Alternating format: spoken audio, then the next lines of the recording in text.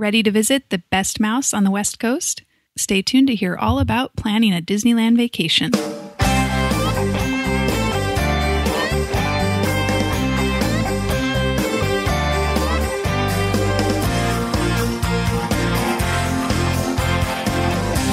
Welcome to Vacation Mavens, a family travel podcast with ideas for your next vacation and tips to get you out the door. Here are your hosts, Kim from Stuffed Suitcase and Tamara from We3 Travel. So welcome back from Disneyland.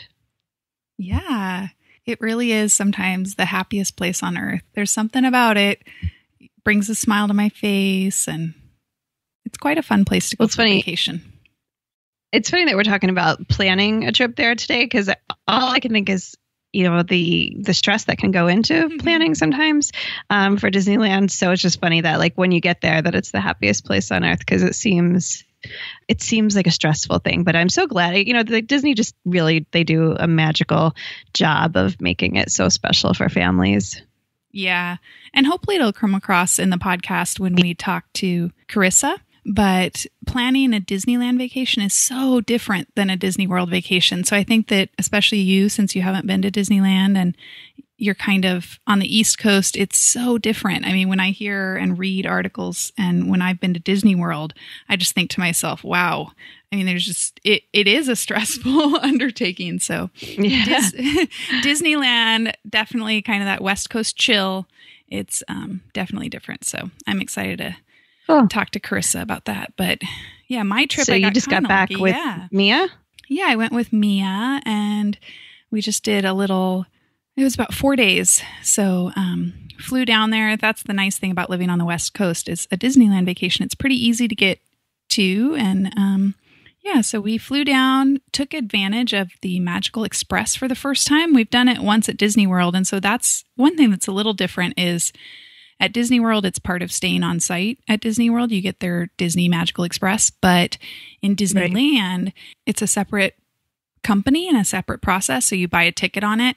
And so that was I was glad to get to experience that. And is it just a bus that takes you from the airport and takes care of your luggage and everything, then brings you to the hotel? Right. Yeah. So it's just kind of, like getting a shuttle, except for it's this great, greyhound bus that's got a great Disney wrap. So it's, ours was Buzz Lightyear. And so it's kind of funny though, because if you don't, they make it very clear, this is what you're looking for. Because what you do is you leave the airport and you go and stand in the, kind of in the shuttle pickup area for, just like you would take any sort of airport transport shuttle.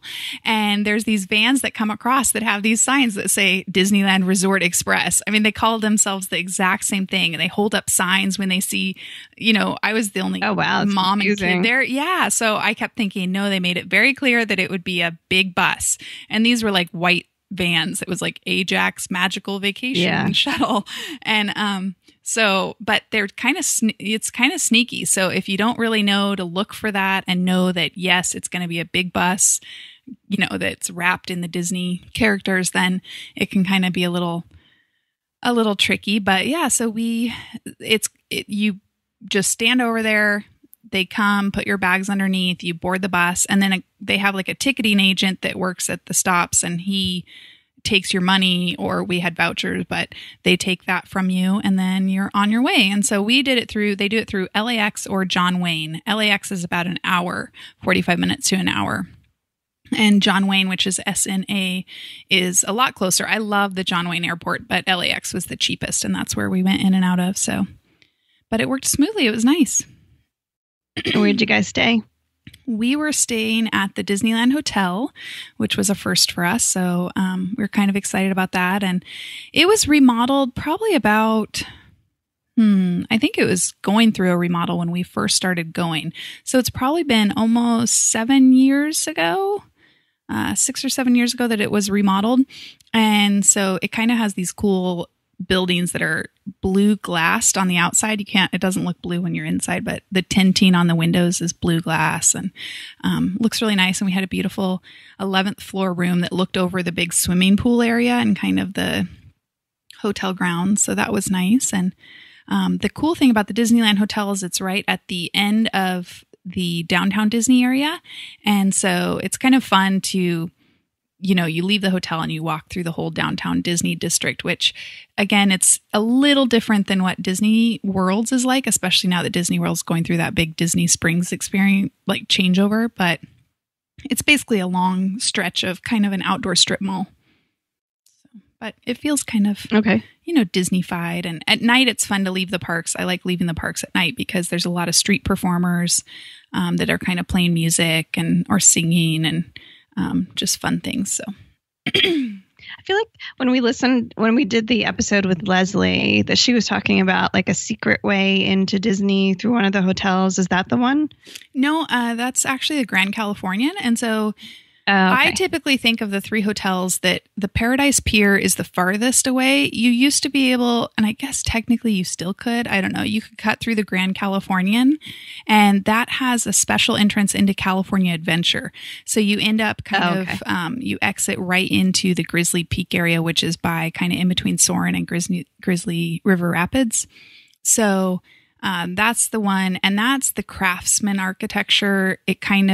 It's really woodsy looking, and we've stayed there. It's beautiful, but it's definitely the highest tier. And then the mid tier, in my opinion, is the Disneyland Hotel. And their kind of claim to fame are these great monorail slides and their pool. And they also have updated the rooms with these lighted headboards. And Mia just loved those because you'd flip a switch and they would have like LED fireworks up above. And cute. Cinderella Wish Upon a Dream. I can't think of it right now. A wish is a dream your heart makes when you're fast asleep. And a little tune would play and then, it'd stop. So that's kind of fun. Aww. And then Paradise Pier, like I said, it's farther away because it's kind of across a street, but it has a view. You can pay for a view of Paradise Pier. So you have a view of kind of almost like a fair is what Paradise Pier is like. There's, the Mickey's Fun Wheel and the World of Color light show and stuff. So you can pay for a view room there. So you can definitely get expensive rooms at all of the hotels. But yeah, so we've stayed at all three now. So I was excited that now that I've stayed at the Disneyland Hotel, I kind of have a feel for all three of them. You're becoming an expert now. Yeah. Did you get to go to all the parks too, then I guess, if you were there for a few days? Yeah. So we were there we actually had a 4-day hopper they gave us. So it was a lot of fun. And it's nice, going with one kid in a way because she was able to, her and Lizzie don't always agree on what they want to do. And I'm sure most families with multiple kids have that. And so it was nice that she could just say, I want to do this. I was like, okay, let's go.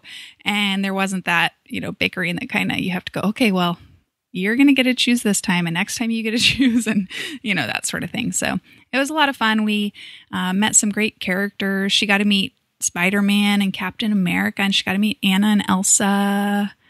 And we did Goofy's Kitchen for the first time, which is a character breakfast. So it's like a breakfast buffet. And then the characters come around to the tables. So that one has basically the Fab Five. Actually, it's not the Fab Five because they've got Mickey and Minnie and Goofy and Pluto, and then they have Chip and Dale. So I didn't see Donald and Daisy, but that was fun. And that was at the Disneyland Hotel. So that's kind of a good thing that if families are coming, like if they're leaving the parks one day and they don't want to pay for another park day hopper, they could do that breakfast to kind of get this character interaction. And so it was definitely fun. She did California Screamin' for the first time, which is kind of what I consider probably one of their most intense roller coasters. Disney has a lot of, No, I said, I thought it was going to be the soaring over California thing, not Screaming California. Yeah, so. California. Yep, California Screamin'. So it was her first time doing that one, and it was a lot of fun. It goes upside down. You go in the loop that kind of makes the Paradise Pier. And so she'd always been a little nervous about doing it. And I was quite okay with that because she's like my baby. And I think you're not big enough to do this, but it's not my favorite ride because I do get a little motion sickness. So I used my medicine, and I went on it twice. I'm like, okay, I'll go on it once. And then the next day I went on it one more time with her, and I'm like, okay, I'm done. But she got to experience it's more than so. I would do. So you should get props for that. Thank you. I was like, woohoo. So it was, but it can go fast. It's fun. It's got a lot of G turns and stuff that really get you feeling like it's moving. So anyway, so we did that. And then, as you say, soaring over California is actually changed. And I experienced this one for the first time in Disney World. And I wasn't sure if it had changed at California as well, but it has. It's called Soaring Over the World. And so it's now not California based, and you instead go through different spots around the world.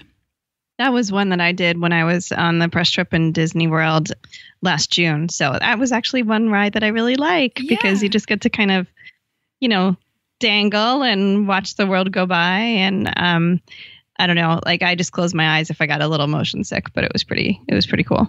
Yeah, I do okay on it. The Egypt is the worst part of it for me with motion sickness is the Egypt one. It's the one that gets to me a little bit. So I don't know what it is about the camera angles and stuff, but that's the only one. Other ways I'm doing good. So, and it's fun to kind of talk to your kids about, oh, where's that? Where's that? And it's a fun ride. So we had a great time, and, really it was there. We were reminiscing over preschool stuff because we were there kind of covering what there is for preschoolers and, why we chose, because we used to go a lot before even Mia was 3 and she was free. And then when they were in preschool, it's just, there are some really great things about Disneyland. And so lots of fun reminiscing. Sounds like a fun trip. It was. It's good. And now nice. Lizzie's going to be jealous and she'll get to go on the next trip, right? She's going on the next one, which should be later this month, I think. So just waiting on confirmation on that. But yeah, I know Mia's gotten 2 in a row now. So it's getting a little weird. She's gotten some good ones. She's gotten some the Dominican, the Nickelodeon, right? Yep. Yeah. Dominican Republic and the Nickelodeon Resort and now Disneyland. So, yeah, Lizzie did. Lizzie's going to be like, come on, Mom. You took me. I know. Yeah, I was going to say, you took me on the long ferry boat ride. I mean, it sounded nice, but It's not Disneyland. Exactly. Yeah. So, and it's getting harder with her, because she could have come on this trip with us. But because she's in advanced math and she just had some stuff she didn't want to miss. And so it makes it a little harder. And with us planning a trip later this month. So, yeah, I hear you. Hannah is very much like she doesn't want to miss school. She just is worried about getting behind and just having so much homework to make up. So it's true. Travel as much as you can when they're younger because it gets harder. Absolutely. Yeah, absolutely. So, but anyways, I'm excited to talk all about planning a Disneyland vacation because I think that it'll surprise people. I love, one of the reasons we love Disneyland vacations is because it was more of a Southern California vacation and Disneyland was a big part of it. But when I go to Disney World, I feel like our whole week long vacation is kind of centered around Disney World. And I like that when we do Disneyland, we can do it for, 3 days. And then we have 4 other days to just do whatever we want. And that's really nice. So I'm excited to talk to Carissa about her tips and tricks for planning Disneyland vacations. Yeah, no, it's good. She's been like a gazillion times, so we'll get a lot of good stuff from her, I think. Great. Let's talk to Carissa.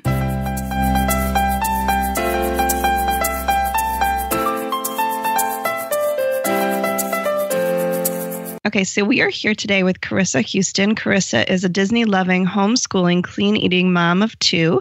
She is a spontaneous traveler and a procrastinating writer. I think that's hysterical. When Carissa finally sits down to write, you can find her travel tales on All Day Mom, and she's also written a book called Disneyland on a Budget, and you can find that on Amazon. So welcome, Carissa. Thank you. Thank you for having me. I did not know you were also a published author. Yeah, self-published, but I did write it, so I'm proud of it. So 1 book so far, and hopefully many, many more if I ever make myself sit down long enough and deal with it. That's great. I know you were someone that came to mind when we wanted to talk about Disneyland, just because I see on Instagram you're always posting about Disneyland. So I knew you were somewhat of an expert. Yeah. We go as often as we can. We usually spend at least a month out of each year in the parks. And we've had annual passes for about 10 years. So we go a lot for living so far away. Well, why don't you go ahead and tell us a little bit about yourself and you guys, where you live and your family and all of that, and how many Disneyland vacations you've taken? Okay. Well, we live in Phoenix now. We've moved to Phoenix 3 years ago from Central California, and I'm married, and I have a 13-year-old son. Well, he'll be 13 next week, and a 10-year-old daughter. And I grew up in Southern California, so going to Disneyland all the time, of course. And then we lived in Central California for about 15 years before we moved here. And we've gone to Disneyland at least 190 days since the kids were small. And so I don't know, with trips, it probably ends up about 90 trips, because sometimes I would take day trips with the kids, and then family vacations, 3 or 4 or 5 days, every month or so. So yeah, we've been there often. Wow. I feel like I'm pretty comfortable with the parks, but wow, I would be amazed to follow along in your footsteps and see how you tackle them. So yeah, it's like we know it like the back of our hand. It's the kids' home away from home, so they feel super comfortable there. Too comfortable, like they think they can wander off a little bit. And they're big enough now they can. But in the old days, when they're 3 and 5 and they're just taking off, knowing where they want to go and getting lost in the crowd, that was a little hard. That would be a little worrisome. So I'm, being from the East Coast, I feel like, I haven't been to Disneyland, but I have been to Disney World, and it's such a intimidating thing to start to plan a trip, especially if you're not so experienced. So when it comes to Disneyland, how far in advance do you recommend starting your planning process? Well, I wouldn't bother planning anything any farther out than a month, really. I personally usually do it about 2 weeks in advance, because I know I have my pattern. I can get the whole trip planned in about 8 minutes. And so it doesn't take me long, but if you never started before, it still should not take you more than an hour. And so it's not the same deal with like trying to find like hotel reservations or restaurant reservations 6 months in advance, like you do at Disney World. No. And that's one of the reasons we've never gone to Disney World, is because I sit down and people are like, oh, I'm hitting my 180 days. And I have my alarm set for like the time of the morning when they open, and they have all their list of everything they want to do. And I'm like, oh my goodness, I don't even know where I'm going to live in 180 days. So it's really, really different from Disney World planning. Yeah, That's good to know. Yeah, I agree. I mean, I've been to both, and Disneyland I would consider our home park because we are West Coasters, and I love it. And I love the park for that simplicity of that. Although I do think that, especially if you're traveling during busy times and you want to stay on site, booking a little more in advance is always kind of a good idea, because there are only the 3 on-site hotels. But they do drive in such a local audience that the hotels don't book like Disney World, because they do rely on a lot of annual pass holders and a lot of locals. So definitely something to consider.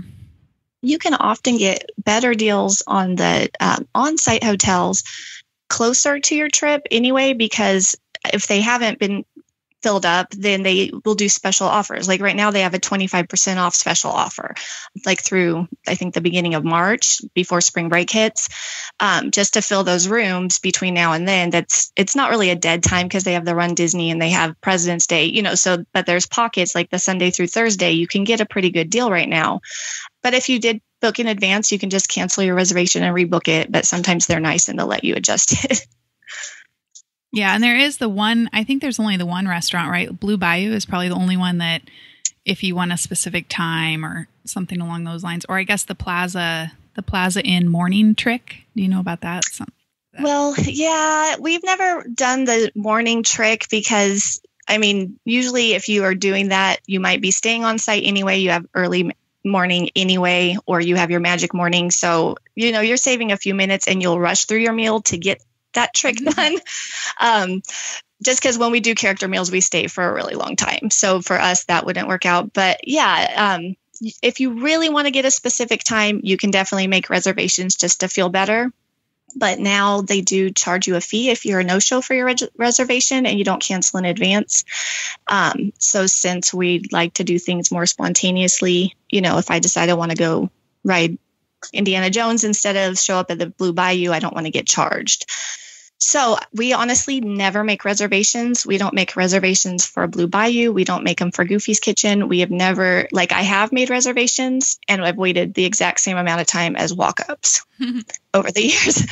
So I know that people that go to Disney World, they can't wrap their heads around that sometimes. Or if you really want to be somewhere at a certain time and you know it for sure, then that's awesome. And they're really flexible too. If you come up and say, you know, my reservation's for 10, but I need to move it to noon, you know, they're usually fine with that.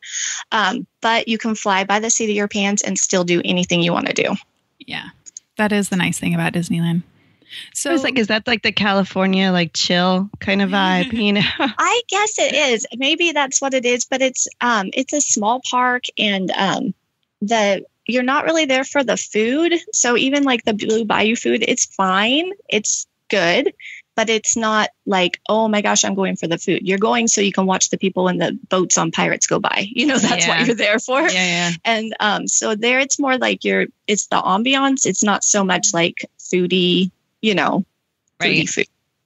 So I don't know. Is Walt Disney World more like restaurant oriented? Dining seems to be a huge thing around there, but I think it's more just experiential dining and people just wrap their heads around that. So okay. I'm not sure. Yeah. So it's Disney. It seems like people are more there for the rides. So like we're as happy if we grab a corn dog as we are going to, you know, Wine Country Trattoria for 2 hours. So yeah. And those quick service carts certainly show that in the lines that you see on the popcorn and the corn dog carts. There are huge lines to get popcorn and corn dogs. It is crazy sometimes. So if you can eat off track, you're better off. Yeah. So going back to, let's get into booking vacations and planning and everything. Do you typically like to book a package or individual pieces, or do you have any favorite tips or providers that you like to use when booking a vacation? Yeah, I know some. I will say we do not book packages because we have always had the annual passes. So what we would basically be doing is just booking a hotel only reservation, which we do like with the on-site hotels or whatever. But we've never done like a tickets and hotel combo, which is basically what you're getting with the packages. So with that for Disneyland, you're not going to save any money bundling it. It's kind of like a McDonald's meal. Like when you order the number 4, you're still getting the same price of the Big Mac and the fries and the Coke individually. So it's the same thing for the packages. But you might get perks from one provider or another. So if you're going to stay on site, then buying a package is totally cool and you might get some cute stuff out of it. I would say Getaway Today, I think, is the best place, and I would start there. So I would compare Getaway Today, which is just getawaytoday.com, Costco Travel, because everybody has Costco, and the resort itself, and get apples to apples, like premium room to premium room, or, you know, standard to standard, so you know exactly what you're getting on exactly the same dates, and then just do the math and figure out what's better. So Disneyland will give you like the photo pass right now, I think, with the package, and Costco will also give you the free photo pass. And then Costco gives you like a $90 or so, you know, like it can go up and down depending on the length of your stay, but a gift card, like a Disney gift card back. But like I just did it just for this to work it out for the same dates and all the same information. The cheapest by a few $100s was Getaway Today.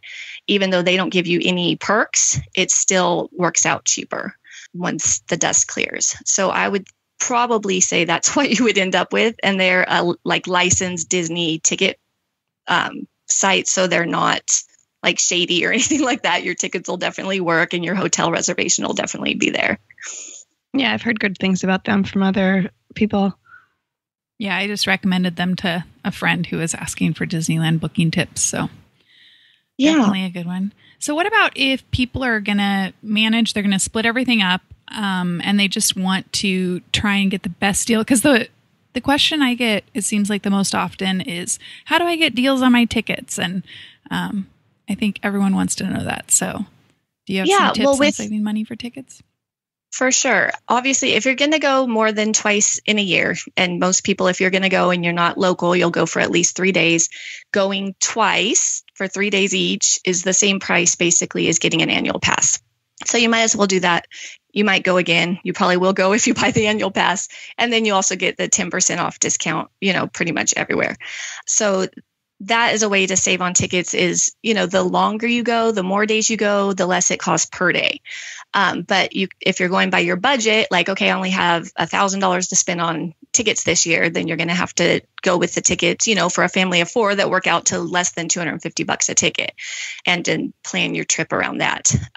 But for hotel stays, you're better off if you're not staying on site, booking directly with the hotel you want and then buying your tickets separately, because then you can get, your AAA discount or any other discount that the hotel's offering.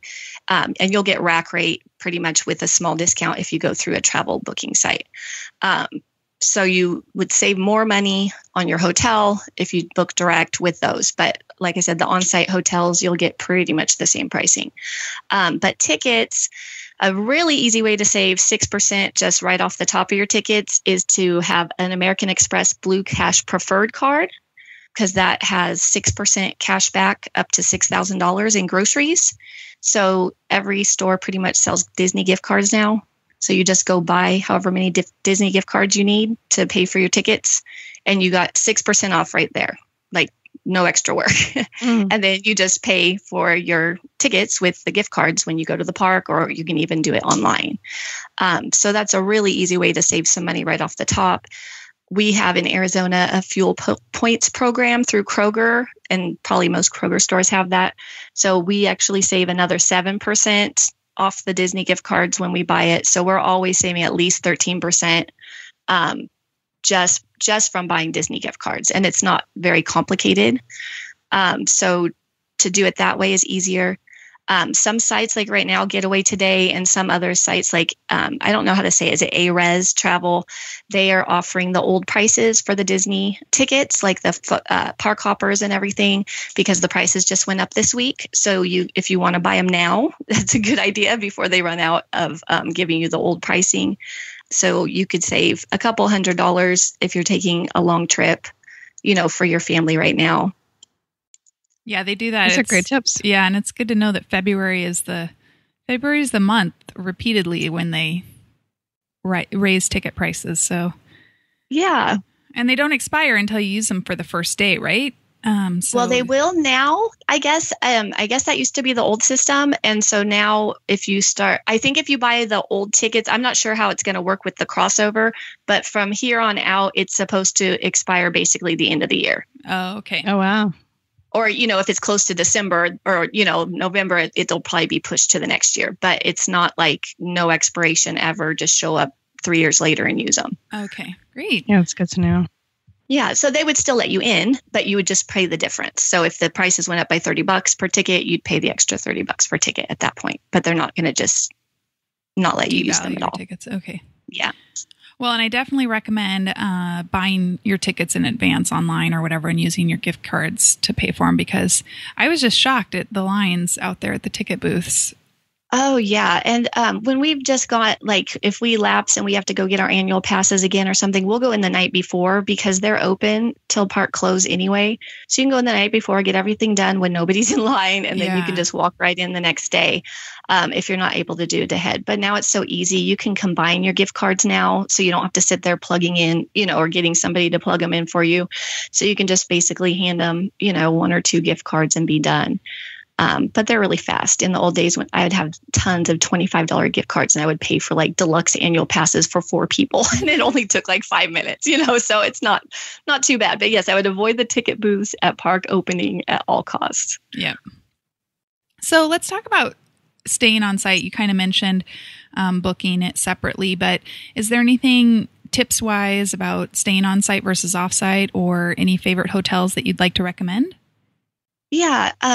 We've stayed at the Disneyland Hotel in Grand California tons of times, and my kids love the Disneyland Hotel. That's their favorite, and they like the Grand Californian too. But really, it's about the pools for my kids. And you cannot get them out of the pools to go into the parks. So some of that is because maybe they're spoiled with the parks and it's like old hat to them, and the pools are, fewer and far between to get to go to the monorail slides and all that. But we don't ever book the on-site hotels when it's not swimming weather. just because we know that when we do that, we will spend probably half of our day at least at the pools. So if your kids don't care about pools, I would be hard pressed to recommend staying on site just because the cost is huge. And the things that you can do when it's not necessarily swimming weather is like look at the trees and the decorations at Christmas time. And you can do that for free just walking into the hotels at any time. So there's no need to pay to stay at that hotel to see that stuff. So to us, we have never booked like a Christmas time Grand Californian trip. It's always summer or October, which sounds cold, but it's always nice and hot. And kids will swim anytime. All of them are heated pools. But if I'm going to get in the water, it has to be at least like 80 degrees, 70 degrees at the very lowest. But staying on site is fun. And there's not like, I guess there's something of Disney bubble that people talk about, Walt Disney World. There's not really that at Disneyland. So it's in the middle of the city. You just are. You can be on the rides and you can look out and you can see the convention center. Like you're in a city. There's no like magical bubble.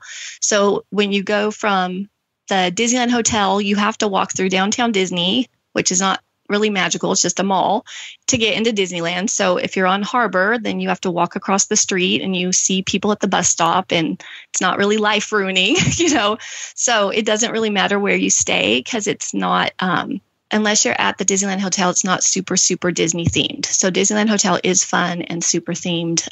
We've never stayed at the Paradise Pier just because it's a higher price for about the same quality of hotel as you're getting on Harbor. But you do get extra magic hour, which means you get to go in an hour early every single day you're there, including the day you check in and the day you check out. So that is valuable, but it's not necessarily worth the value of a couple $100 a night more for your family. To me, I would not pay $40 a person, just to get in an hour early every day. So Kim, you just stayed at which one? The Disneyland Hotel? Yeah. I've stayed at all three actually. So we've paid and stayed at Paradise Pier with a Paradise Pier view room, so we could watch World of Color kind of from our room and stuff. And we've stayed at Grand Californian. And then, we were at Disneyland Hotel, and my daughter was heartbroken because the monorail slides were closed for refurbishment. And it was so cold. It was really cold and actually some rain. So we didn't even go in the pool the whole trip. So that was a real bummer. Oh, no. We had a great view of it, but we didn't go in it. So. Yeah. Well, one good thing, which I don't know if it was cold, you wouldn't have anyway, but if they are refurbing one of the hotel pools on site, they will give you access to the other pools. Oh, so like right now, Grand Californian, yeah, they're refurbing their pool right now, but the guests can go use the Disneyland Hotel pool. Oh, which means, those are going to get more crowded, because you're using two hotels worth of people in one pool area. But that is nice. At least you're not just out of luck if you didn't know they were going to refurb it. Oh, so that wouldn't have even mattered for us because we would have been going for the slide at Grand Californian, but that wouldn't have been open either. So they've got both of them down. Yeah, the pools weren't busy, but like I said, it was like 50 cold. degrees. Yeah. Yeah.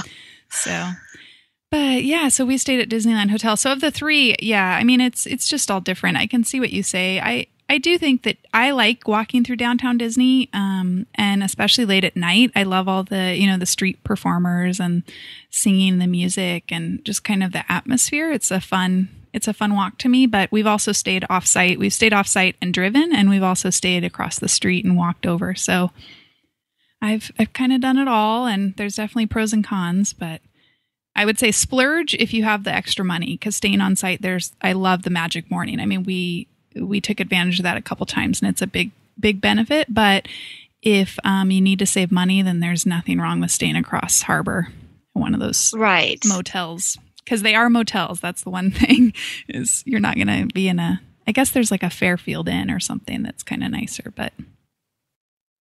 Yeah, that's one we haven't stayed at before. But as far as, just having the Disneyland vacation, the only thing that I want people to know is if you stay at, any hotel that won't give you bed bugs and go to Disneyland for one day, one park, don't even get the park hopper, you will still have the time of your life. I get worried when people are like, oh, yes, you have to do the Disneyland Hotel. You know, you have to stay 4 days. You have to eat here and there. And I'm like, it's not Disney World. It's designed to be amazing for like any length of time. Yep. And even if you won't get on every ride, you can still just be immersed in it and see everything, you know, that you wanted to see, the things that were there when you were a kid, the things that, you know, are new to you. And you can get a lot done, even in one day. So like, don't wait till you can save up $4,000, you know, to go for 3 days and stay at the Disneyland Hotel. But yes, it's fun, and it is super fun. And my kids will tell you hands down, that's their favorite hotel they've ever stayed at in their entire lives is Disneyland Hotel. So how many days do you think you should spend in Disneyland? I mean, obviously, I'm getting the impression that it's much smaller. You can probably do it in a couple of days, but what would you recommend? If somebody has never been there before, I would say to go for 3 days at least would be ideal. If you've really never been there and you want to like really get to know the park, have the chance to ride every single ride, make sure you see the fireworks and World of Color. You know, you can't really do both up close. Things like that.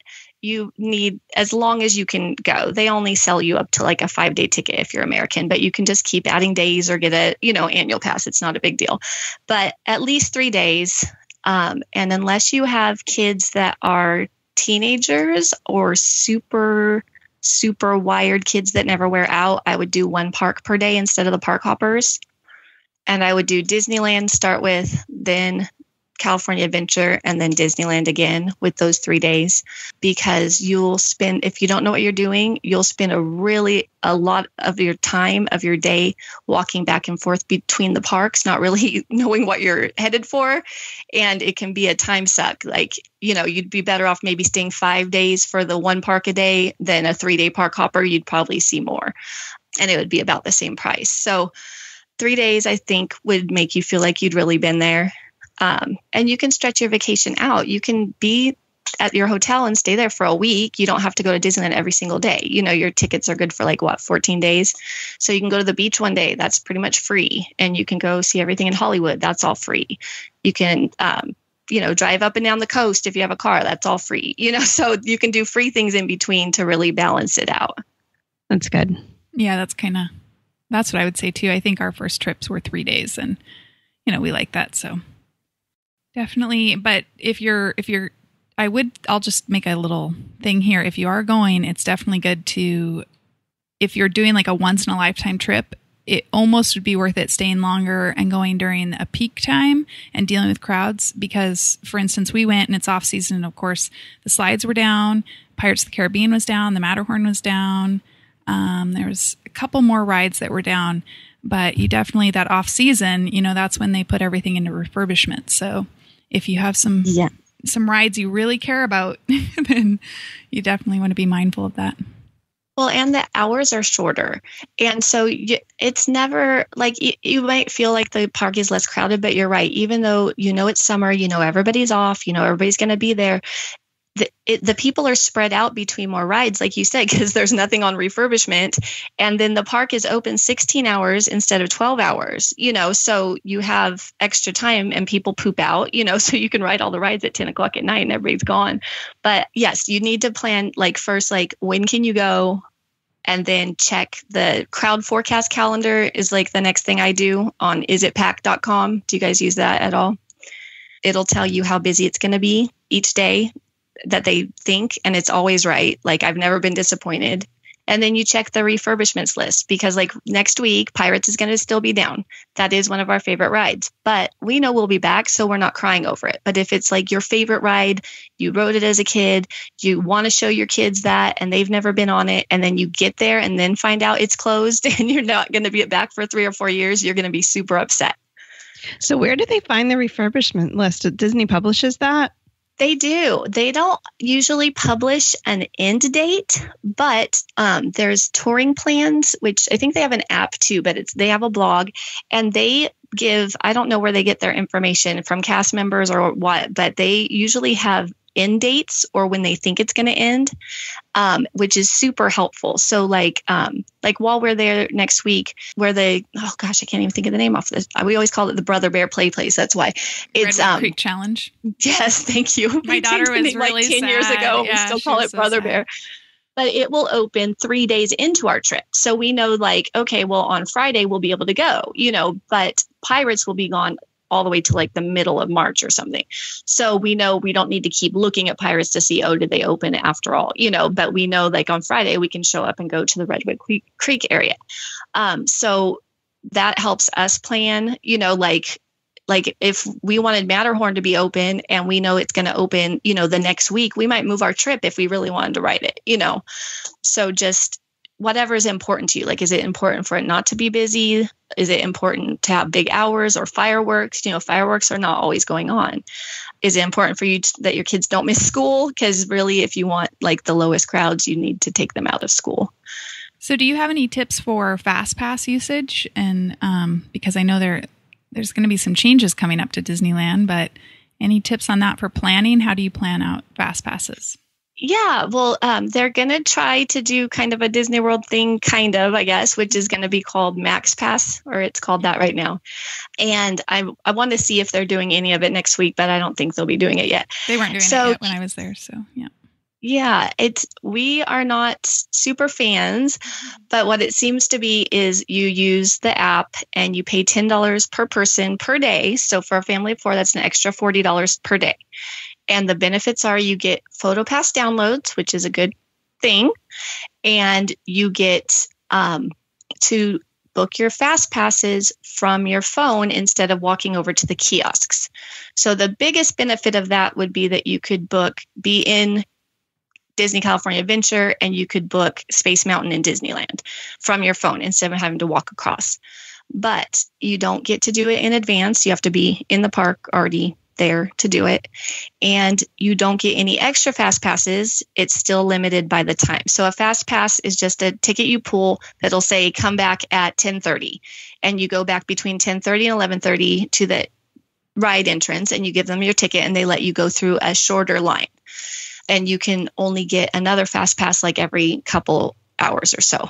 But if you're really fast, you could run back and forth between the two parks, and because you can hold a fast pass at the same time from either park. And there's some that are sometimes disconnected. But the main thing is the major rides like Space Mountain, Star Tours, things like that, will have the fast pass, and they're adding a couple. But for us, it's not really going to be a value. We will not be doing it, except I might add one to mine to get the FastPass downloads if that works, because the language is a little bit unclear whether it's talking about only the ride FastPass photos, which are not very valuable because you can snap a picture on the screen.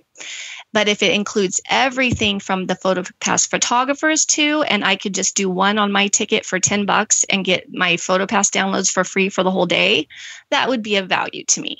So they started that a little bit. They've got banners across the top of all the ride photos that talk about, you put this number into your app to get the download. And it takes up quite a bit of the screen space now. So they're not as visible. Well, that makes sense. Because when you go to Universal, oh my gosh, it's like the photo mafia. It's all scrambled. You can barely see your photo and they will stop you. They don't let anybody take pictures. But Disneyland's always been really good about that. So it sounds like they're trying to get people to get more into it. So the more they offer that as a perk with other things like the premium annual passes have it, things like that, then people will upgrade to get that, as a benefit, because I have 6,000 photos of the screens from all the rides, what am I going to do with them? But, so anything with PhotoPass is pretty fun. So I'll just quickly, we talked a little bit about dining, but are there any, for planning any special meals like World of Color or the Fantasmic dessert? Do you have any tips on that? Yeah, they have several packages. They have, right now there's no Fantasmic, but they normally have that. But right now they have the Main Street Electrical Parade just came back temporarily. So we're excited to see that next week. But they have a electrical parade package now that's kind of like, well, the Fantasmic was just dessert, but you can go earlier in the day. It's the same day, and you can do a lunch or a dinner option at a certain place. I think it's Aladdin's Oasis right now. There might be a couple more. And you pay a slightly higher, substantially higher, I guess, price for a meal, which is good because you got to eat anyway. And then you get preferred, I would say preferred seating, but you're not going to sit down. It's preferred standing for the parade. And so this is another thing to me that differs completely from Disney World. There's nothing you can do to convince me to ever get in line for a parade or Fantasmic or fireworks or anything before 5 minutes before it starts. We never have, and we've always gotten great views. We just stop. A cast member will ask them, we'll say, can we get in here? And they'll open the rope and let us in, and we just stand wherever, and we always can see. But there's people that will start like 4 hours, 5 hours before and lay out their sweaters and their blankets, and they'll miss their whole day of doing rides because they have to like hold their spot. So to me, there is like pretty much only the value of the food in that kind of situation, because the preferred is you're literally across the way from the people that are not preferred, but they're standing across from you and they didn't buy the lunch, or the dinner package. They just happen to stand in about the same place as your viewing area, and you're getting the same view. So it's a little bit of a racket, but a lot of people like to do it. And, people like to do everything, like, especially like I've noticed people from Australia, they're coming for the long haul. That's an expensive ticket, and they're here for like weeks or months, and they are going to do everything. They're going to do like all the packages, all the World of Color, the special seating, the special dining, and they want to experience everything. And that is totally fine and fun. But you absolutely can still see all the shows, all the parades, anything with no planning. Good. So, and before we wrap up, do you have any final tips about planning of a Disneyland vacation? Well, really just relax. Don't freak out. It's just Disneyland. And it seems like it's a big thing, and it is a lot of money, but you can't really mess it up. As long as you do stay either on site or stay on a short list of Harbor Boulevard hotels that are directly across, where you do not have to ever use a car or ever use the Disney parking, which is becoming more awful by the day. Basically, like you could show that up there at 7:30 in the morning, and they might reroute your car all the way to the Toy Story parking lot, which is really far. And then you have to get a shuttle. So anything you can do to avoid parking at Disneyland, do it, which is, I would not even take a hotel that got you shuttle service to Disneyland, because if you have kids and strollers and, when they want a nap, they want a nap or need a nap right then. If you can go 5 minutes over to Harbor Boulevard or 5 minutes over to the Disneyland Hotel, you are much better off when you have children.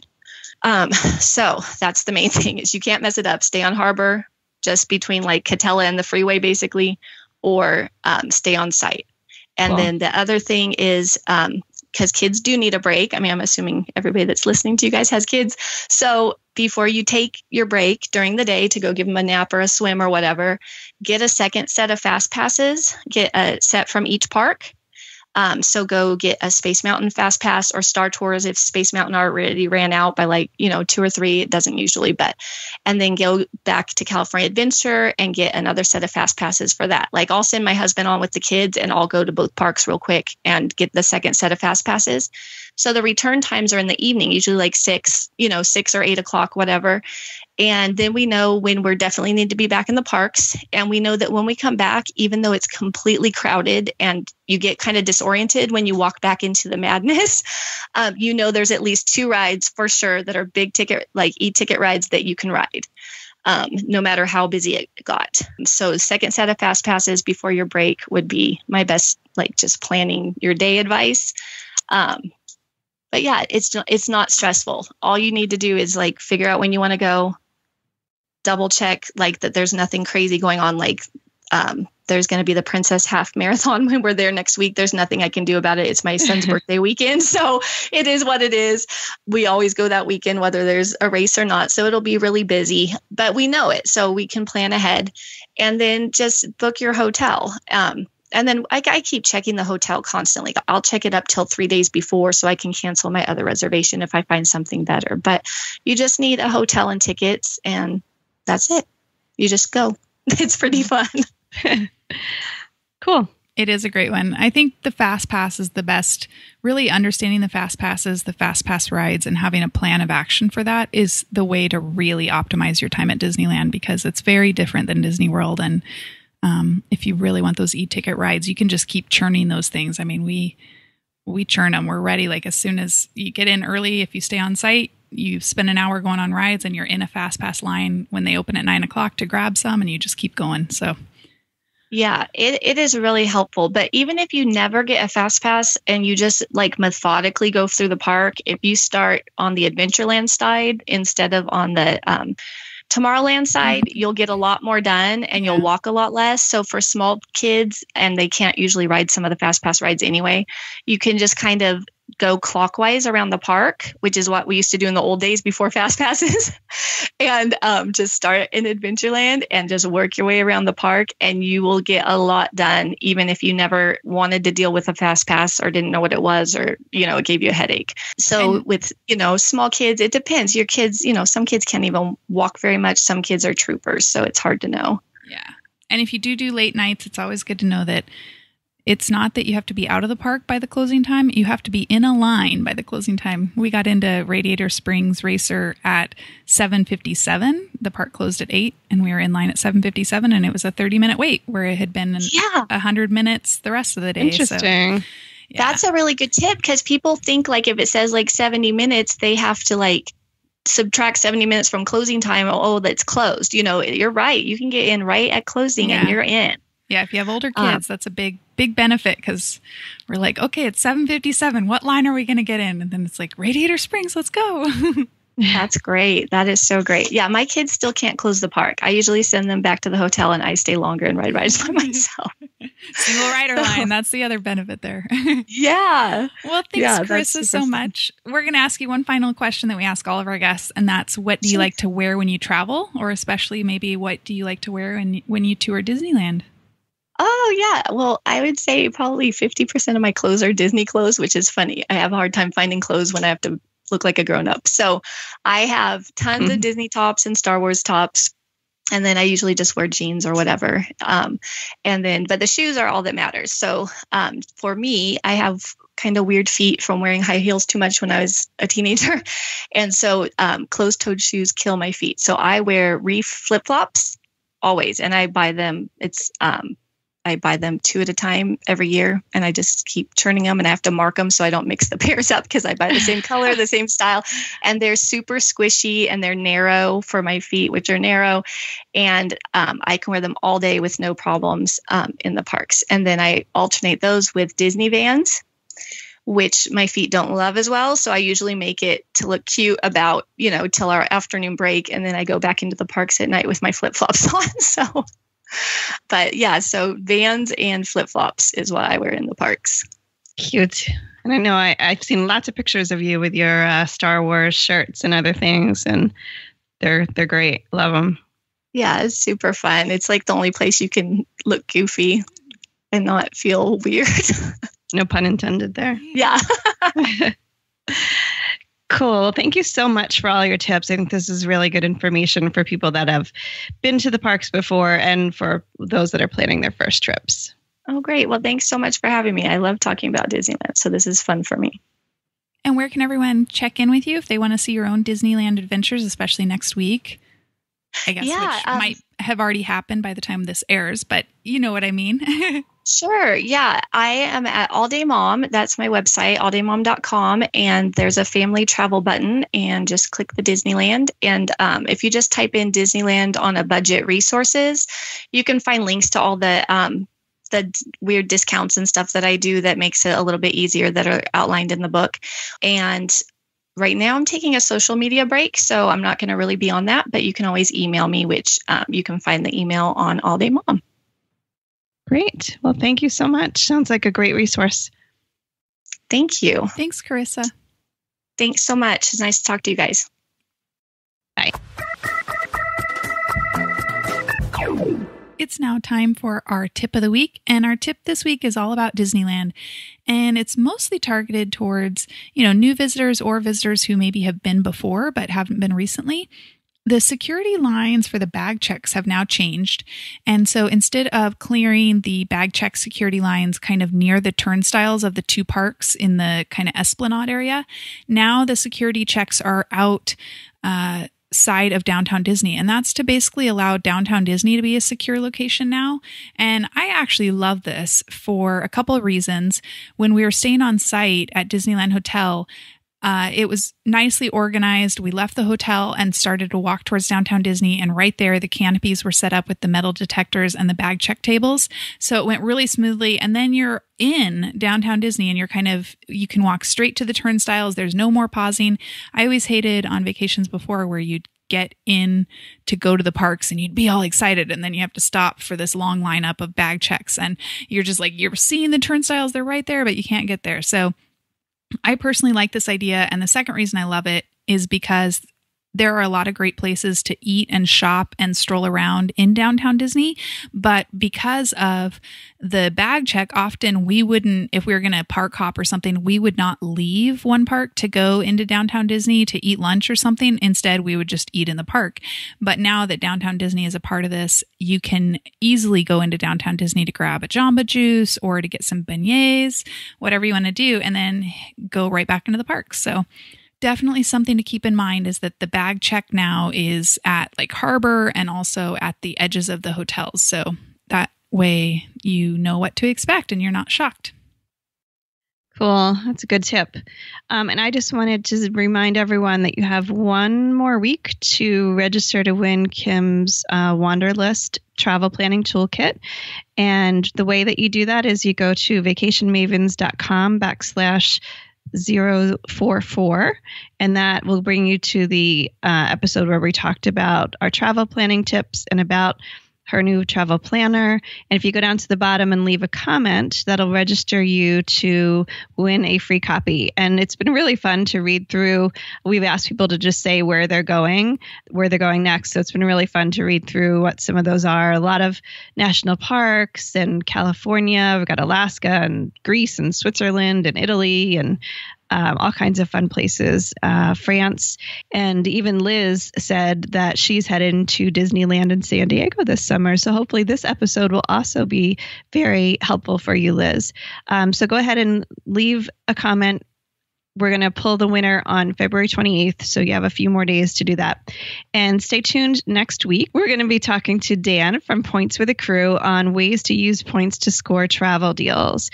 So another great, travel hacking, travel points kind of episode. Be sure to stay tuned next week for that. And I am heading off to Panama City, Florida this weekend to experience their family-friendly Mardi Gras. So I'll be able to tell you about that too.